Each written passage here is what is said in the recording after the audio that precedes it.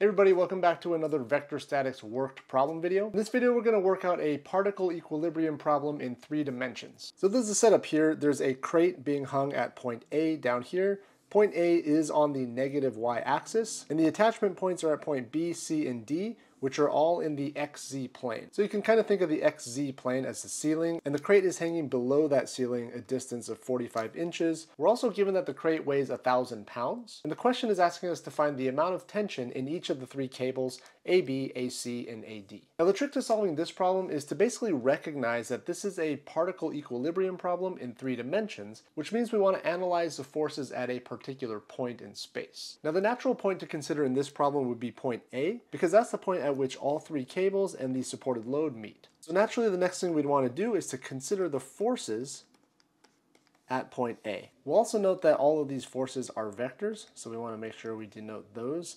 And we'll consider the 1,000-pound force. We'll just give that a name, we'll call it W. The diagram itself really only gives us clues as to which directions the forces are generally pointing. For instance, the force TAB, you can kind of tell that that force is in the x negative y plane, just by the given geometry. You can also tell that the force due to the tension in cable AC is going to be in the negative y negative z plane. But if you look at force TAD, this is a force that's not in any of the coordinate planes, so it's going to be a little bit more tricky to find the direction of this force, which is why this problem is a little bit more challenging. So for this problem, rather than using our traditional direction cosines and trigonometry to find the directions of these forces, we're actually going to use the unit vector approach. Now what that means is that for each one of these forces, we can describe them as a magnitude and a direction. So for instance, the force T sub AB, that's going to be equal to the magnitude of the tension in that cable multiplied by the direction of that force, which will denote lambda sub AB. Right, so this is a really fundamental way to describe any vector in 2D or 3D space.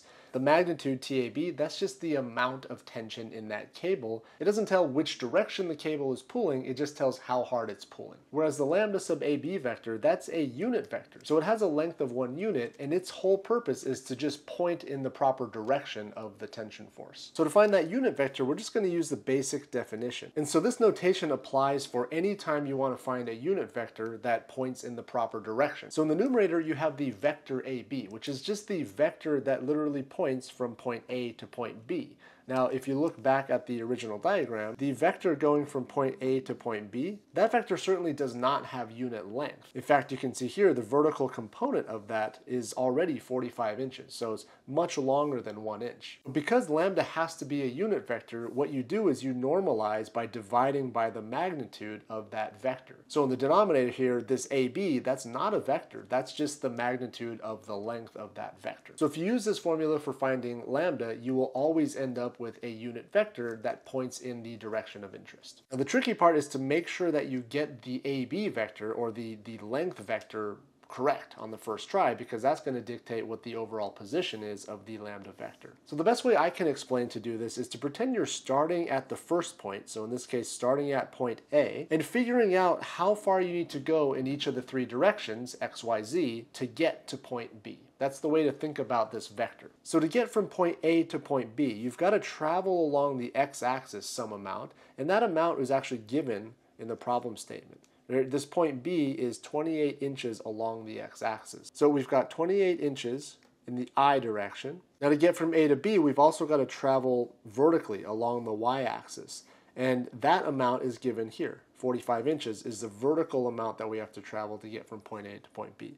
So we're going to have plus 45 inches in the J direction. And we also might have to travel in the Z direction. However, in this case, the vector AB is actually in the XY plane, meaning to get from point A to point B, you don't have to displace yourself at all in the Z-axis, which means that we just have a plus 0 inches in the K direction.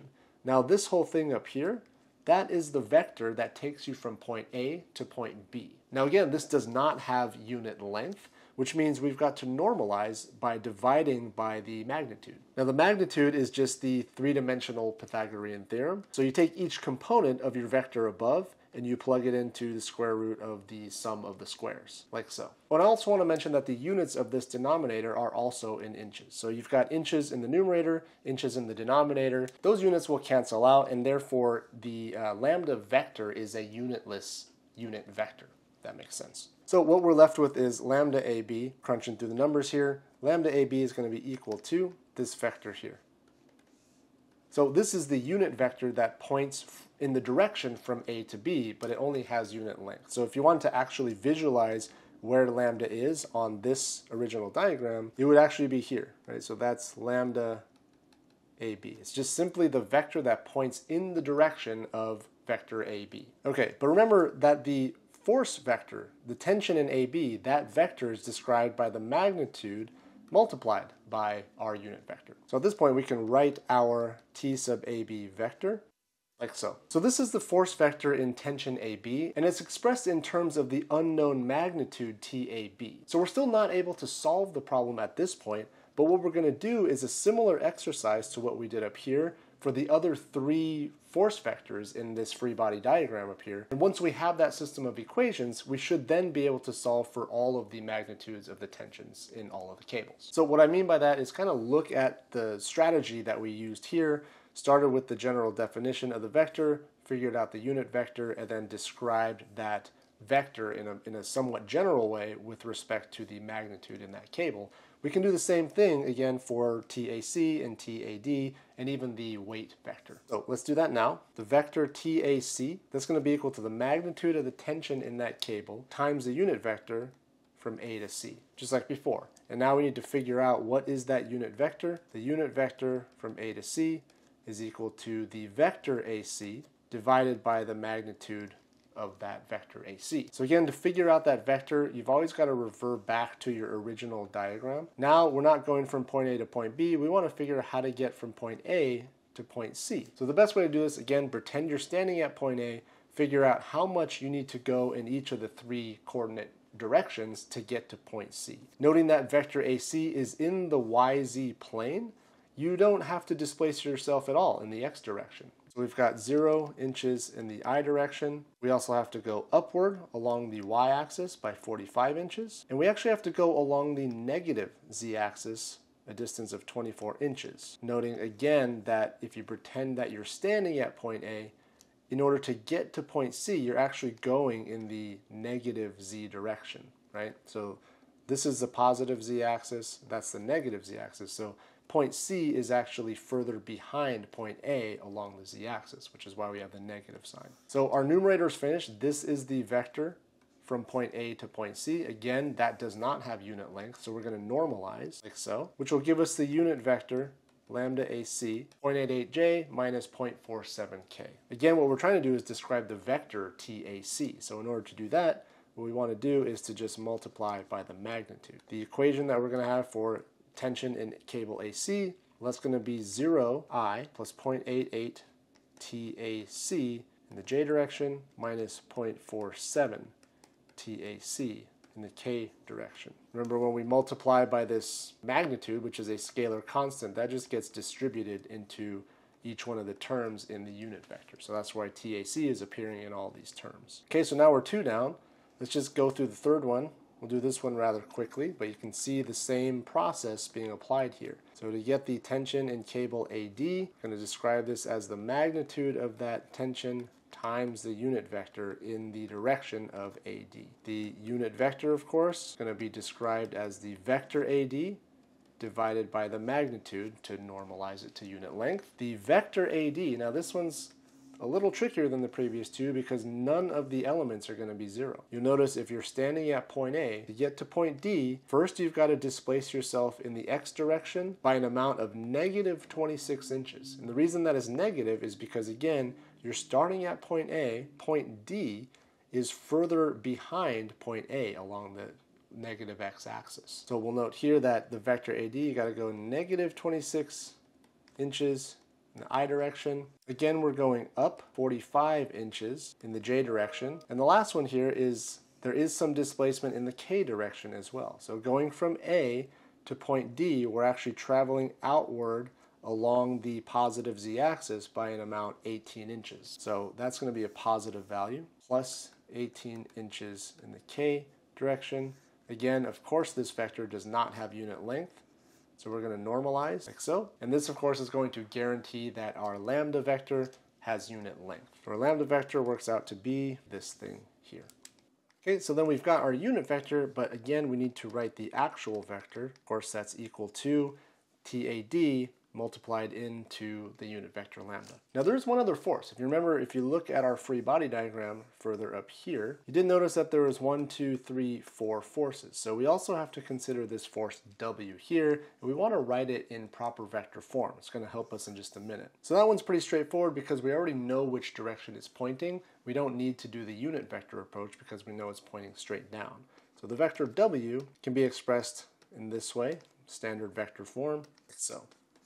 So looking back at all the blue boxed up equations here, these are the 4 forces acting at particle A, right? So we've successfully described all 4 of these forces in generic form. We haven't solved for the magnitudes yet. However, what we can do now is use the fact that point A is not accelerating to our advantage. What I mean by that, of course, is that we know that if we sum up all the forces at point A, we know that they're going to be equal to 0 because point A is not accelerating. This is vector statics. The implication of this is that all of these forces, these all have to add up to 0 because if they didn't, point A would be accelerating in one direction or another. And we just spent a bunch of time defining what all these 4 vectors are. So we're just going to tabulate all those now, sum them together, and see if we can extract any information. I'm just going to do it this way. TAB plus TAC plus TAD plus the vector W. Well, we know that those all have to sum up to 0. So the reason I wrote it vertically like this is so that I can write the actual equation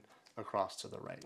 Okay, so these are the 4 equations that we had just derived here. Okay, so we know that the sum of all these forces have to add up to 0, which also means that the sum of each of these individual columns have to also add up to 0. So all of these have to add up to 0 as well for the overall total to equal 0. It's the only way it can happen. And what this really is, if you think about it, so 0.53 TAB plus 0 minus 0.47 AD minus 0 is equal to 0. That's one equation. This column is another equation. This is another equation. So what this all boils down to is essentially 3 equations and 3 unknowns. The 3 unknowns being TAB, TAC, and TAD. Those are the 3 tensions in the 3 cables that we're trying to solve for. Right? So another way to think about this is that this is all the force components in the I direction, this is all the force components in the J, and this last column is all components in the K. The first column is essentially sum of forces in the X direction equals 0. Sum of forces Y equals 0. Sum of forces Z equals 0. And essentially, we've just done it all in this one table here. But this is fundamentally what's happening. We're summing up all the forces in the X direction, setting them equal to 0. All the forces in the Y direction, setting them equal to 0, and so forth. Okay, so just to not skip any steps here, I'm going to write out the actual 3 equations in question. So these are the 3 equations here. We can solve this a number of different ways. You can do a little bit of back substitution, or we can just take a matrix approach, which is a little bit cleaner, something I prefer to do. So the matrix solution is basically just packaging up all 3 of these equations into a single matrix equation. Each row of this matrix represents one of these equations. So the unknown vector, we'll call that TAB, TAC, TAD. This is our X vector. It's our unknown for the matrix equation. The A matrix and the B vector, well, those are the coefficients of these equations. So, like so. So all 3 of these equations are now described by this single matrix equation. It's just a nice compact way to do it. So it'd be 0.53 times TAB plus 0 times TAC plus negative 0.47 times TAD, which, if you notice, you get back the first equation, and all that should equal to 0. For the second equation, the same holds true. 0.85 TAB plus 0.88 TAC plus 0.82 TAD minus 1,000, which is what we had up here. There was no place for that in the A matrix, so we just added 1,000 to both sides of the equation, and that's where this 1,000 comes from in the B vector. Solving this matrix equation is quite straightforward. There's a number of different ways you can do it, but I prefer to use MATLAB. It's really simple to use because in MATLAB all you have to do is type x is equal to a, and then you use the backslash command, which does matrix inversion if the matrix A is a full rank.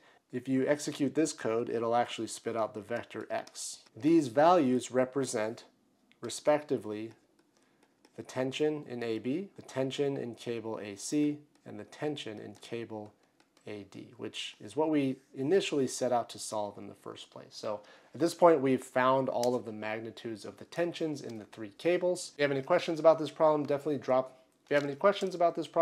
down in the comments. I'll do my best to get back to as many as I can. Of course, if you're a student here, just drop by office hours. We can chat in person. Thanks again for watching, and if you get a chance, definitely consider subscribing to our channel. We've got a ton of videos produced by our own faculty here in the Mechanical Engineering Department, specifically designed for the courses in our ME curriculum. We'll see you in the next one.